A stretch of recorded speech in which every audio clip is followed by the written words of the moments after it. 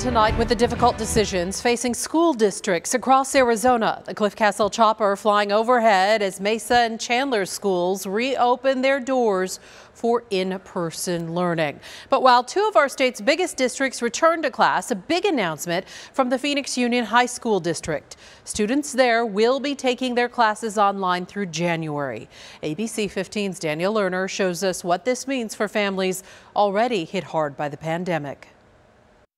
Phoenix Union has made the decision that we will remain in all remote learning through the second quarter. They were one of the first districts to push in-person learning until after fall break. Now, Phoenix Union's 28,000 students will remain online for the rest of the semester.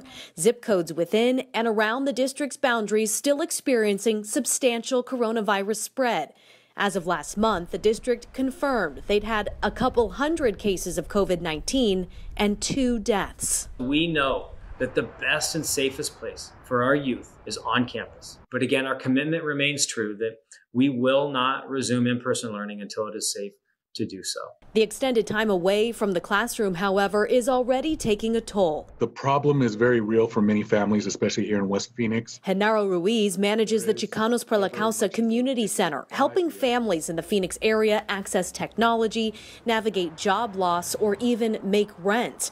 The nonprofit now preparing for if or when surrounding elementary districts follow Phoenix Union's lead. In order to try and keep families, especially our kids, from losing the education that they've received, we need to do whatever we can to support them. Phoenix Union says it will be offering more on-site support services for students who need them, and that they have upgraded both their remote learning and their virtual emotional supports.